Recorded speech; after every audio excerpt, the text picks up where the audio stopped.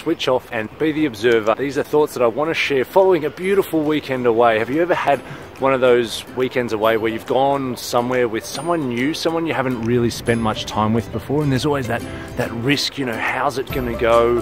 Are we going to get along? Is it going to be awkward? You know, are we going to want to do the same things?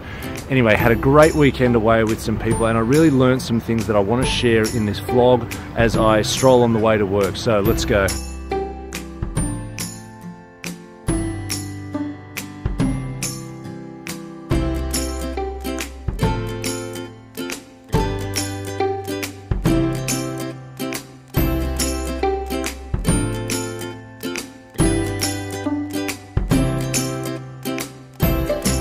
G'day, it's Rowan here from Your Life Designed. If you're new to this channel is all about inspiring breakthrough to a healthier, wealthier, better version of you so you can live your life designed.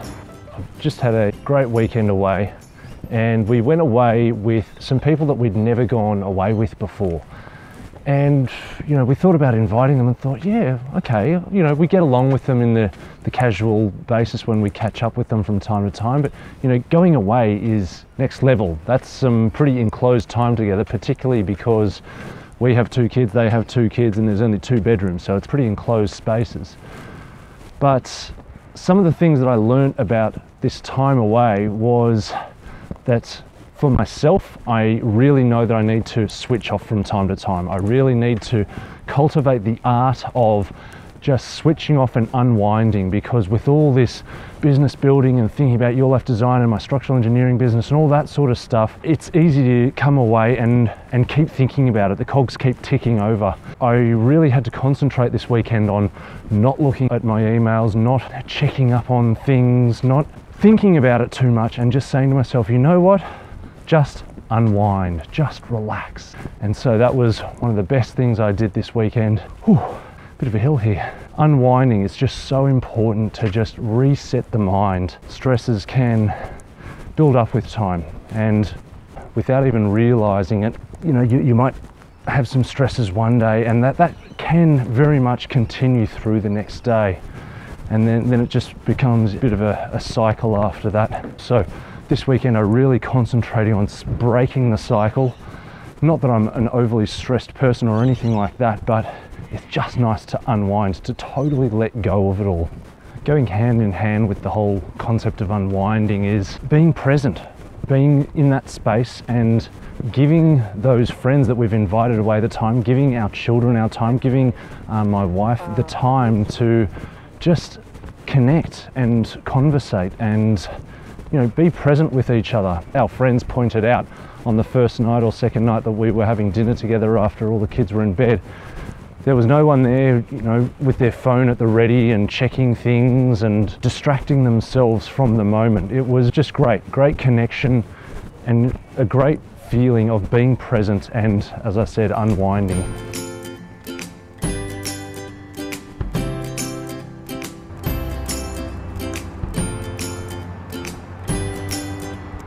Have you ever spent some time with someone or met someone maybe and thought, oh, that person's just a little bit kind of inconsiderate, or I don't know, there was something about their behavior that wasn't quite right? Well, I found the complete opposite with these new friends that we went away with this weekend, because they were very considerate, and you can tell it's just their nature. You know, they weren't going out of their way to be someone different, but when they could see that you needed to do something, or you were a bit stuck with something, or you know, if you started cooking, or if the washing up needed doing, or whatever it was, they were always there and offering their help.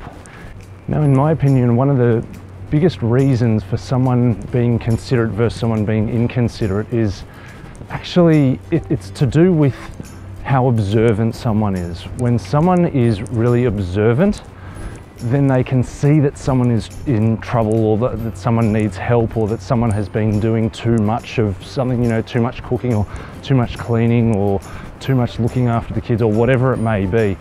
It's these observant people who naturally have that sense of empathy and are willing to reach out and offer their help. Whereas I think the people who are a bit less observant they might not pick up on what's going on around them, so they don't realize that someone's feeling a bit stuck or that someone needs help with something. So yeah, I think one of the best traits of these people we went away with was how observant they were and how quick they were to offer a helping hand. So I always try to be as observant as I can, because I think what they showed over the weekend was really admirable, was really good, always willing to offer a helping hand. Hope you got something out of that. Have an amazing day. Take care. Bye.